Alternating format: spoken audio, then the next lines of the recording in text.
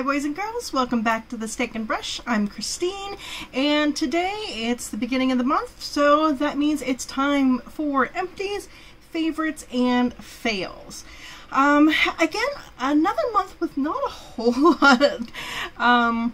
I have a whole drawer full of stuff that is new and I'm testing, and I just kind of want to really test it out before I say it's a favorite or fail, with the exception of one thing, and you'll see that. But wanted to just kind of let you know what I have found this month. So let's start with the empties. The first two things, actually, I just used yesterday. They're both samples. A lot of this stuff is samples in here right now. I've been doing a lot of shopping at Sephora online with their sale, so I'm getting tons of samples.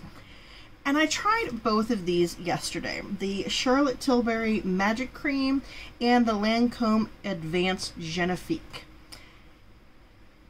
Now, again, they were one use only, so I can't give a really great in-depth thing, but I can say yesterday when I put the magic cream on, it seemed okay, but it kind of smelled old lady-ish, so I wasn't that thrilled with that, and I thought, oh, well, great, I've dodged a bullet. This is very expensive. I don't want to fall in love with it. And I use this with my nighttime skincare. I woke up this morning and my face felt so much better than it has in a long time, and these were the only two things that I used that were different. So I don't know which one it was or if it was a combination, and I don't have another sample of them to check and see to use them on a one day basis to see which one it was that did that. So I don't know maybe I can get some more samples. I don't know if I want to pull the plug on either of these. They're so expensive, but that's the conundrum I'm in right now. I went through my CeraVe. This is the facial moisturizing lotion, the AM. This is what I use for my sunscreen in the morning. It's SPF 30. It's, I can use enough of it that I'm getting the full amount to get that full SPF 30. I do really like this. It is a little on the thicker side, so if you're looking for something really thin, this is not it. But, it's like $13 or $14. It's pretty cheap. It lasts a good amount of time. Yeah, so I like it. I have two moisturizer samples in here, and these were the kind of samples that you could get quite a bit of use out of. The first one was the Vegan Milk Moisturizer. This was okay. This was nothing to write home about for me. It was very thick, and if you like a thick moisturizer, especially for nighttime, you'd probably like this. It did a little bit of the pilling stuff, so it's definitely not great. It wouldn't be great for in the morning under makeup, but if you don't mind that, that would probably be okay. The Kiehl's Serum Infused Water Cream. I really, really liked this, except for the fact that it smells like Lemon Pledge. And I don't like lemons, and I don't really like the scent. It did really turn me on to the fact that I think I really want to switch over to for nighttime, I want to switch over to a gel or water cream moisturizer, something that the last two moisturizers I tried out, they were fine, but they did that pilling thing, which at night is not, a big thing. It just annoyed me. So that's kind of steered me in the direction of something I'm looking for. And my last thing here is my Curology. Again, went through another month of that, and I won't give this up anytime soon. I actually might contact them soon to see if we can do a little bump up in the tretinoin. Alright, favorites, fails. let's get into it. Like I said, I don't have a whole lot of stuff in here. My first favorite is actually $1.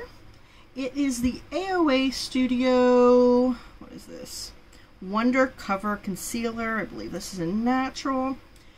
My nephew did a mystery bag for me. He put together, dollar makeup from shopmissa.com, and this was the concealer he picked out. Now, this color is way too dark for just under eye for me. Even though I haven't been doing the brightening so much, I've been going more for my natural color, that's still too dark. What I have found that this is terrific for, and I'm not using it today because I'm testing out a different concealer.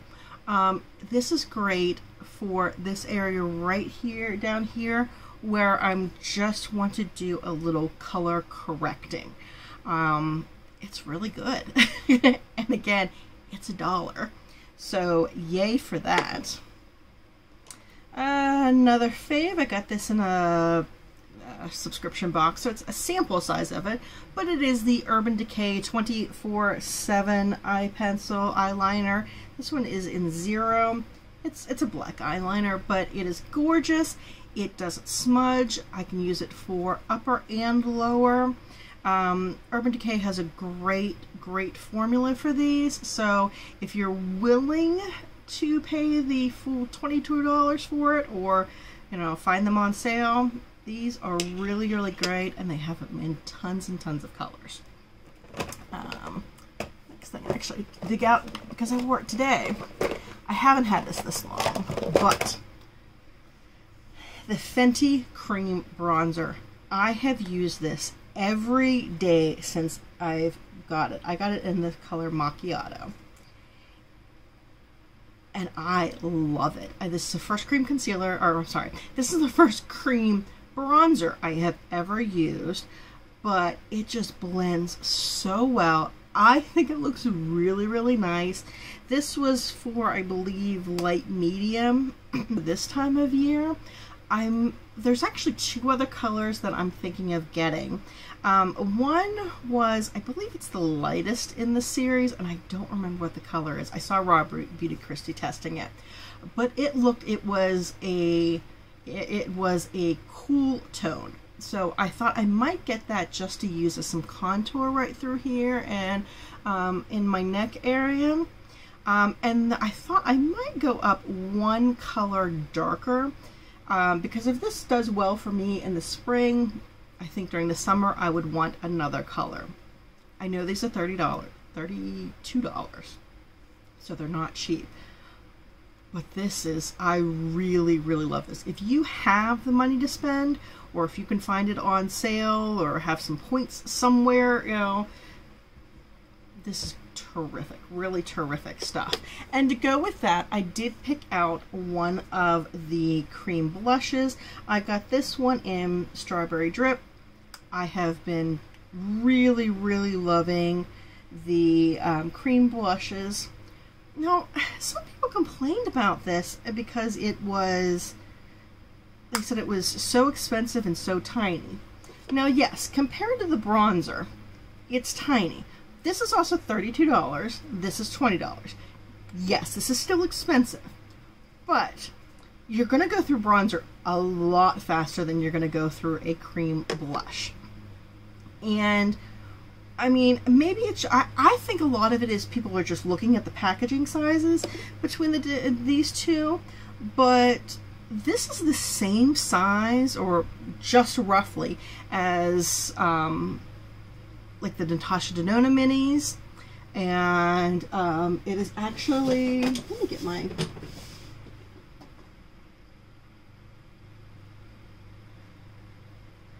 this is 3 grams and this is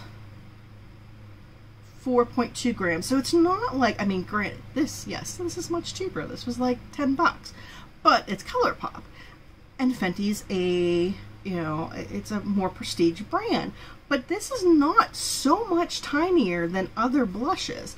Maybe it's just, I know other blushes are bigger, sometimes are bigger, like the Milani Luminoso. This is 3.5 grams. It's, you know, just a half a gram bigger than this. This is not like a tiny, it's not like a sample size or anything. So I don't know why people are quite so upset about it. Yeah, you're going to be paying more money for Fenty. That's how it goes. But I don't think they're ripping you off or anything by the size. Speaking of the Natasha Denona minis, I don't think I put these in my last video. If I did, I'm sorry. I thought I tried, since I had just gotten them, that I didn't want to, you know, just go into it. But the Natasha Denona, this is the Mini Bloom Highlighting Blush, and it's exactly what it says. When you put this on, you don't need a highlighter with it. It's beautiful. You know, it's light, and you can kind of build it up. So you can just kind of barely see it there, but it has a nice, pretty shine to it, and it builds up very nicely, very easily. Cute little tin to it. Yes, it's $19. It's Natasha Denona. Of course it's going to, $19. I'm actually kind of thinking, wow, that's cheap for for her. And to go with it, the Natasha Denona, this is the Mini Retro Palette. I did do a video on both of these products already. You know, for $25, you get to, you know, sample her formulas. If you're into these kind of colors, I think it's a, you know, it's a good way to get into, you know, to try them out. Oh, if I didn't drop it. If you're not, and you're looking to try out some of her products, she has several of these mini palettes that are $25, and she actually has one that's always at Sephora that apparently they must have made a billion of them and nobody wants it. It's the Mini Lila palette. It's $12.50. So if you're into purples, they've got a cranberry one, they've got gold, they've got all kinds of, you know, little ones that are really cute to try out. So I would highly recommend, if you have the funds, to do that. Is everything I have? Well, let me get, okay, I have a couple negatives that I'm going to go through. This is the one I was talking about earlier. I tried this yesterday. I got it 2 days ago. I opened it once to swatch it and once to put it on. I will never put this on my face again. Yeah, I bought several products from the Revlon Wonder Woman line, and I actually really liked some of the, more than I thought I would, especially the palette. I want to play around with it more before I, you know, give more than a first impression. But this stuff, it looks like it's going to be one of the cute little, like, jelly highlighters or something. It is not. It is like that gold-colored Vaseline in a tub with Wonder Woman on it, which I love Wonder Woman, and that's why I bought it. I put it on. You can't see the gold really. You just see, you get a, it looks wet, which, you know, that's okay. I didn't have a problem with that, but it never dried down at all. Not only did it never dry down, it stayed sticky. And like every time you touch your face, which I guess maybe it's a deterrent right now to remind you not to touch your face, but it was gross. And, you know, for somebody like me who takes a lot of naps, I didn't take a nap yesterday when I wore it, but it would have been a horrible mess. And just when I realized how much it was really annoying me, I took a wipe, a makeup wipe, and I tried to swipe it off, and it took like 3, 4, 5 swipes, and it still felt like it was on there. It was gross. I don't want to pass this along to anybody. I am going to somehow scrape this out in the garbage, clean this out, and use the tub for something else because, again, I love Wonder Woman, but I will never put this stuff on my face again because it's gross. This, I got in some PR, and I reviewed it on Amazon, but I'm not really going to go into it on here. It is Mixed Dare. It is a set that has 3 mini 3 mini matte lip, it says matte lip glosses. They're just matte lipsticks. And 3 eyeshadows, or, you know, liquid eyeshadows. These aren't bad. The lipsticks are not bad. I probably may hang on to those. I'll probably see how close they are to some other things in my collection. But you know, so those aren't a fail. Those are just, they're okay. These are really not worth much at all.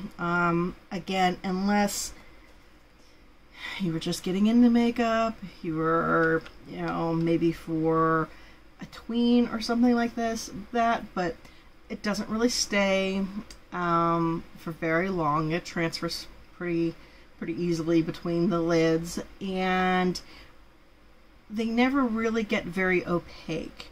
It seems just very patchy, so I would never wear those again. So that's a little bit of a mixed bag there. I guess the next thing is kind of a mixed bag as well. This lash video just went up yesterday. This magnetic eyeliner eyelash suit. I'm just reading what it says there. The eyelashes themselves are beautiful. I really like them. The bands are a little thick for me, but this eyeliner, if I can get it out, the magnetic part, you know, that goes into it is absolute crap. Not that it doesn't stick. That's not the problem. First of all, this brush end for an eyeliner. I mean, I know it looks small, but that's huge for an eyeliner brush.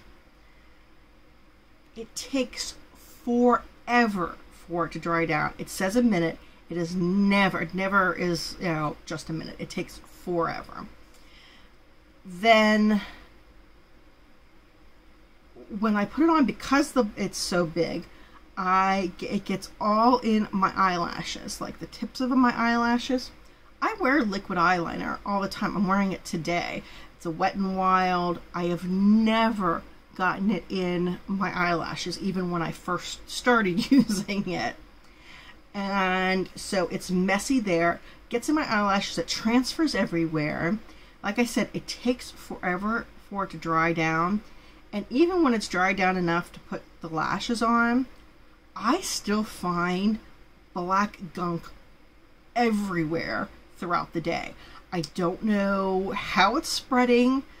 You know, I'll find it underneath my fingernails, on the tips of my fingers, underneath my eyes. It's just, this is crap.